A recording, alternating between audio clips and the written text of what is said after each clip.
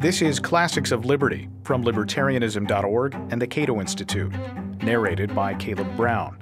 Today's classic is Barry Goldwater's 1960 book, The Conscience of a Conservative, Part 2.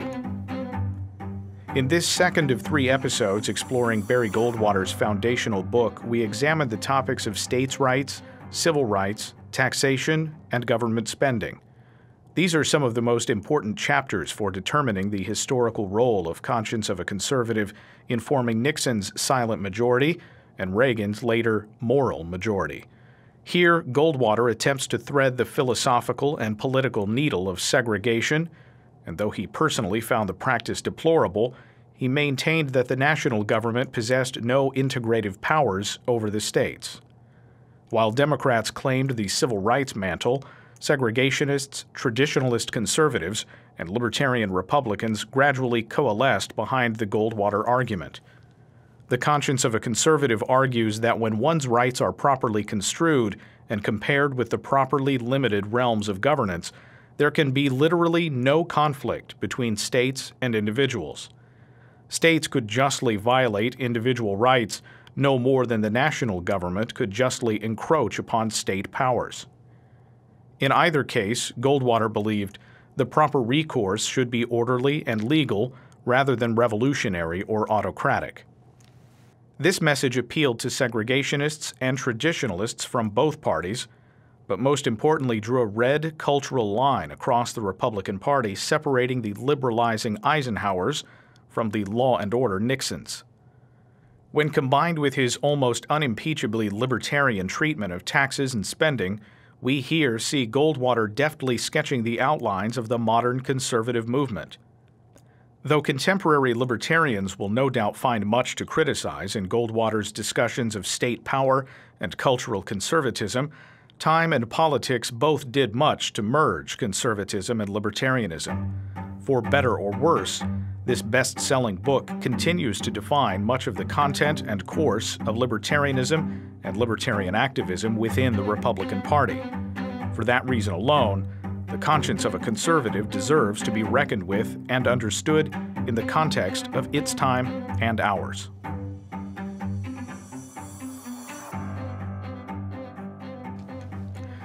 The Conscience of a Conservative, Chapter 3, States' Rights. Franklin Roosevelt's rapid conversion from constitutionalism to the doctrine of unlimited government is an oft-told story.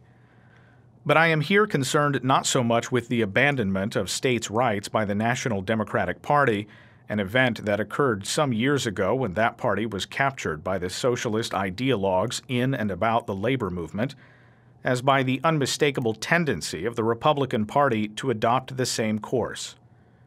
The result is that today neither of our two parties maintains a meaningful commitment to the principles of states' rights. Thus, the cornerstone of the Republic, our chief bulwark against the encroachment of individual freedom by big government, is fast disappearing under the piling sands of absolutism.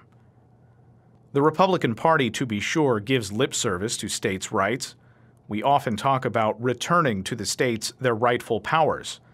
The administration has even gone so far as to sponsor a federal-state conference on the problem. But deeds are what count, and I regret to say that in actual practice, the Republican Party, like the Democratic Party, summons the coercive power of the federal government whenever national leaders conclude that the states are not performing satisfactorily.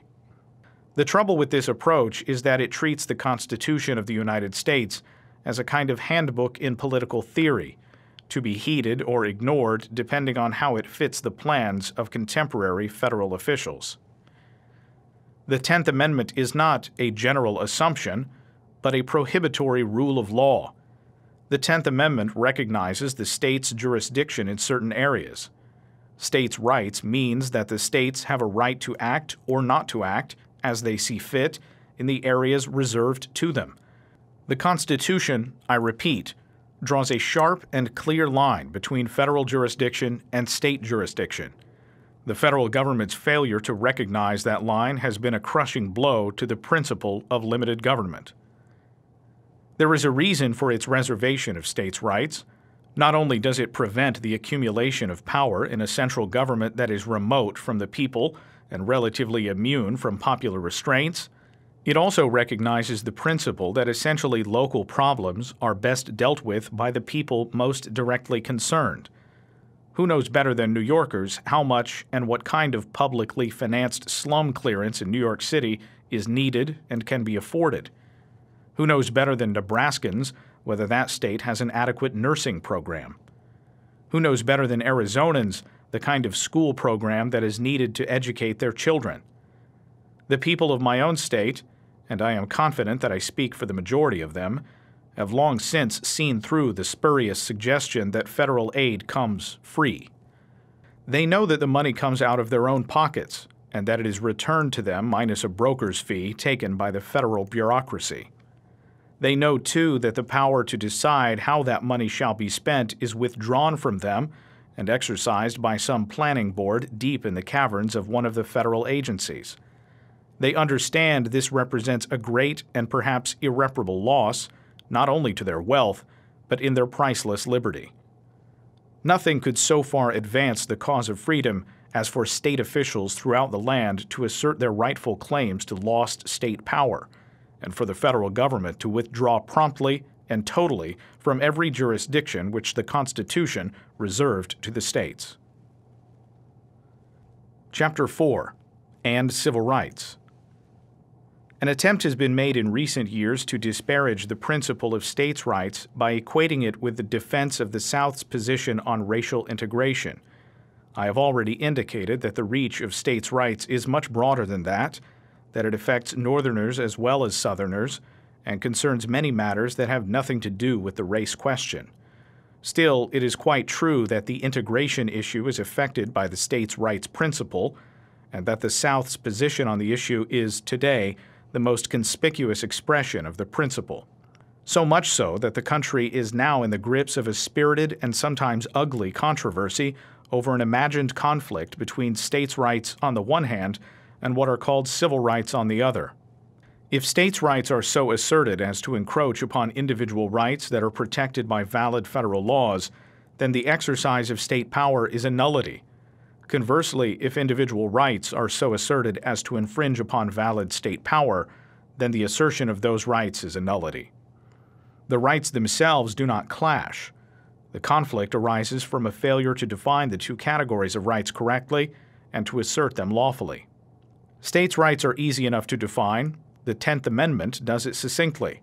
The powers not delegated to the United States by the Constitution, nor prohibited by it to the states, are reserved to the states respectively or to the people. Civil rights should be no harder. In fact, however, it is one of the most badly understood concepts in modern political usage.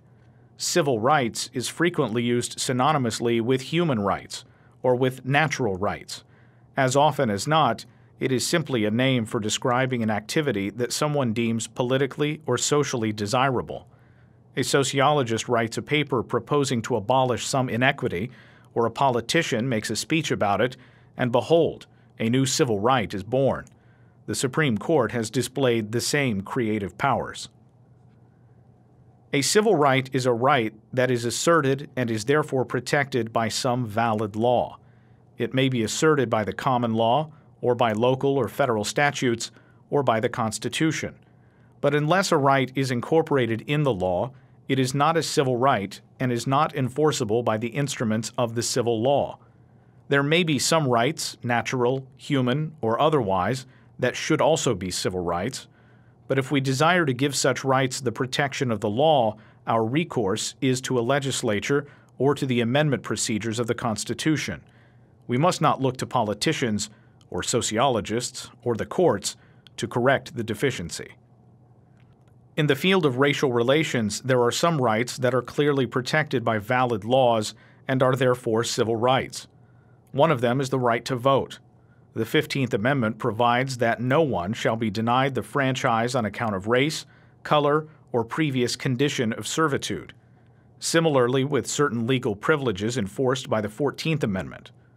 The legislative history of that amendment makes it clear, I quote from the Civil Rights Act of 1866, which the amendment was designed to legitimize, that people of all races shall be equally entitled to make and enforce contracts, to sue, be parties, and give evidence, to inherit, to purchase, lease, sell, hold, and convey real and personal property, and to full and equal benefit of all laws and proceedings for the security of persons and property. After the passage of that act and the amendment, all persons, Negroes included, had a civil right to these protections. It is otherwise, let us note, with education. For the federal Constitution does not require the states to maintain racially mixed schools. Despite the recent holding of the Supreme Court, I am firmly convinced not only that integrated schools are not required, but that the Constitution does not permit any interference whatsoever by the federal government in the field of education. It may be just or wise or expedient for Negro children to attend the same schools as white children, but they do not have a civil right to do so, which is protected by the federal Constitution or which is enforceable by the federal government. The intentions of the Founding Fathers in this matter are beyond any doubt. No powers regarding education were given the federal government. Consequently, under the 10th Amendment, jurisdiction over the entire field was reserved to the states. The remaining question is whether the 14th Amendment, concretely that amendment's Equal Protection Clause, modified the original prohibition against federal intervention. To my knowledge, it has never been seriously argued. The argument certainly was not made by the Supreme Court that the authors of the 14th Amendment intended to alter the constitutional scheme with regard to education. Indeed, in the famous school integration decision, Brown v. Board of Education, the Supreme Court justices expressly acknowledged that they were not being guided by the intentions of the amendment's authors. In approaching this problem, Chief Justice Warren said, we cannot turn the clock back to 1868 when the amendment was adopted. We must consider public education in the light of its full development and in its present place in American life throughout the nation. In effect, the court said what matters is not the ideas of the men who wrote the Constitution, but the court's ideas. It was only by engrafting its own views onto the established law of the land that the court was able to reach the decision it did. I am therefore not impressed by the claim that the Supreme Court's decision on school integration is the law of the land. The Constitution and the laws made in pursuance thereof are the supreme law of the land. The Constitution is what its authors intended it to be and said it was, not what the Supreme Court says it is. If we condone the practice of substituting our own intentions for those of the Constitution's framers, we reject, in effect, the principle of constitutional government. We endorse a rule of men, not of laws. It so happens that I am in agreement with the objectives of the Supreme Court as stated in the Brown decision. I believe that it is both wise and just for Negro children to attend the same schools as whites, and that to deny them this opportunity carries with it strong implications of inferiority. I am not prepared, however, to impose that judgment of mine on the people of Mississippi or South Carolina, or to tell them what methods should be adopted and what pace should be kept in striving toward that goal. That is their business, not mine. I believe that the problem of race relations, like all social and cultural problems, is best handled by the people directly concerned. Social and cultural change, however desirable, should not be affected by the engines of national power. Let us, through persuasion and education, seek to improve institutions we deem defective. But let us, in doing so, respect the orderly processes of the law. Any other course enthrones tyrants and dooms freedom. Chapter 7. Taxes and Spending. We have all heard much throughout our lifetimes and seen little happen on the subject of high taxes. Where is the politician who has not promised his constituents a fight to the death for lower taxes and who has not proceeded to vote for the very spending projects that make tax cuts impossible? Talk of tax reduction has thus come to have a hollow ring. The people listen but do not believe. And worse, as the public grows more and more cynical, the politician feels less and less compelled to take his promises seriously. I submit that government does not have an unlimited claim on the earnings of individuals. One of the foremost precepts of the natural law is man's right to the possession and use of his property, and a man's earnings are his property as much as his land and the house in which he lives. Indeed, in the industrial age, earnings are probably the most prevalent form of property. It has been the fashion in recent years to disparage property rights, to associate them with greed and materialism. This attack on property rights is actually an attack on freedom. It is another instance of the modern failure to take into account the whole man. Property and freedom are inseparable. To the extent government takes the one in the form of taxes, it intrudes on the other. But having said that each man has an inalienable right to his property, it must also be said that every citizen has an obligation to contribute his fair share to the legitimate functions of government. Government, in other words, has some claim on our wealth, and the problem is to define that claim in a way that gives due consideration to the property rights of the individual. The size of the government's rightful claim, that is, the total amount it may take in taxes, will be determined by how we define the legitimate functions of government. With regard to the federal government, the Constitution is the proper standard of legitimacy. Its legitimate powers, as we have seen, are those the Constitution has delegated to it. Therefore, if we adhere to the Constitution, the federal government's total tax bill will be the cost of exercising such of its delegated powers as our representatives deem necessary in the national interest. But conversely, when the federal government enacts programs that are not authorized by its delegated powers, the taxes needed to pay for such programs exceed the government's rightful claim on our wealth.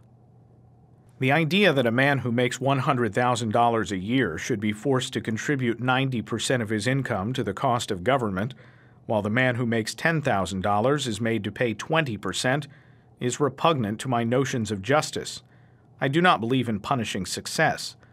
To put it more broadly, I believe it is contrary to the natural right of property to which we have just alluded, and is therefore immoral to deny to the man whose labor has produced more abundant fruit than that of his neighbor the opportunity of enjoying the abundance he has created.